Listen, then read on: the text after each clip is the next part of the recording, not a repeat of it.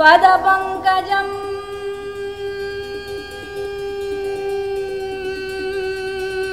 देहि.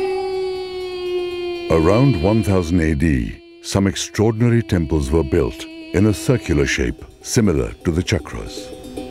At the center of the temple, there is one deity. On the circumference, there are several.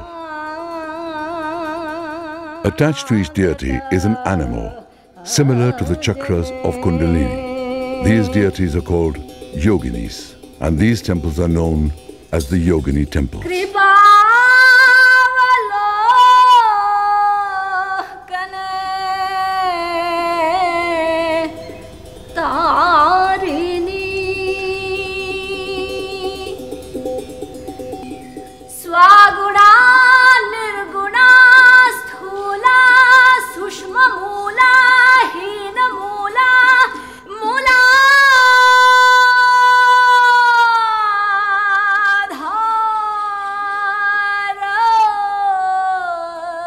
Here, the grace and contours of the asana seem to have transcended even the imagination of the sculptor. But invaders in medieval times disfigured their faces and destroyed their beauty. Many expressions of yogic experiences are now lost forever. Although the yoginis of these temples are divine yogic deities, a cult of women yoginis also existed during this time. Hum hum humkara rupinne jam jam jam jam jam banadhini bhram bhrim bhrum bhairavi bhadre bhavane te namo namah.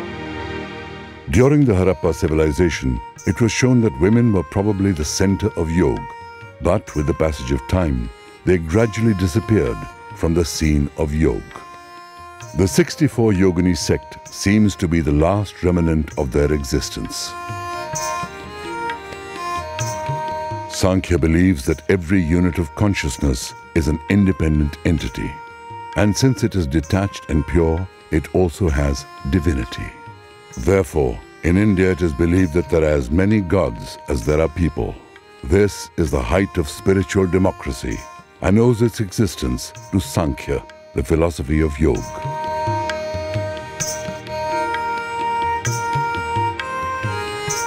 But among the presence of millions of gods and goddesses in India, the eminence that Lord Shiva enjoys is enormous. There are Shiva temples all over the country. For the last 5,000 years, Shiva has been worshipped in different forms. From Mount Kailash in Tibet to Rameshwaram in the south, the Hindu mind is influenced by Lord Shiva. On his journey in time and space, Shiva never abandoned the yogic form.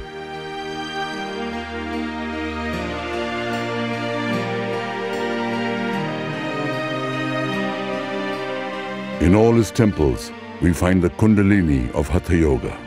At the base of the spinal cord, the Kundalini lies dormant in this way. The way in which the many manifestations of Lord Shiva have inspired Indian literature, art and society has no parallel.